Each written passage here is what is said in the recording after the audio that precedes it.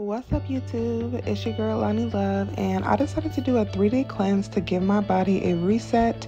And I got these juices from Press Juicery, 1C1 cleanse and 2C2 cleanse. I'll put the information in the description. And these are day 1 juices, so let's go. But this is the first day, and the first one we have is vanilla almond, and I'm taking these every 2 hours. So I do have my alarm set for 8 a.m., 10 a.m., 12 p.m., 2 p.m., 4 p.m., and then 6 p.m.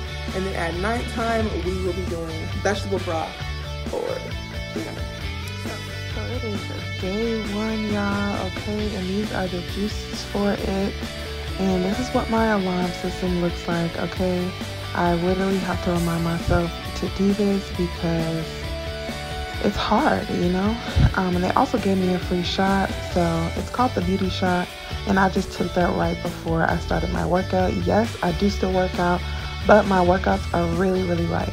So I just started off with, you know, some light stretching to get my body, you know, stretched out and open so I can get ready to work out.